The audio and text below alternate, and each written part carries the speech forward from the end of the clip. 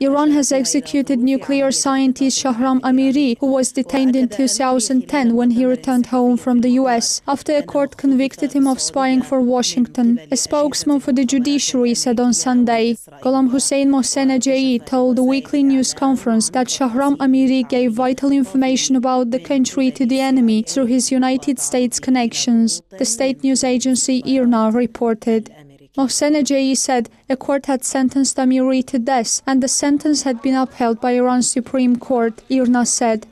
Amiri, a university researcher working for Iran's Atomic Energy Organization, disappeared during a pilgrimage to Saudi Arabia in 2009 and later surfaced in the United States. But he returned to Iran in 2010 and received a hero's welcome before being arrested. A U.S. official said in 2010 that Washington had received useful information from Amiri. Iran had accused the CIA of kidnapping Amiri. U.S. officials said Amiri had been free to come and go as he pleased and that he may have returned because of pressures on his family in Iran. Amiri had denied this, saying, "My family had no problems." In a video aired by the Iranian state TV in 2010, Amiri said he had fled from U.S. agents.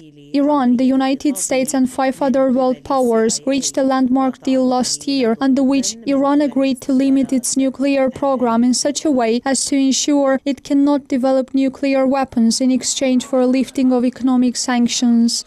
Rena Gaeva, CBC.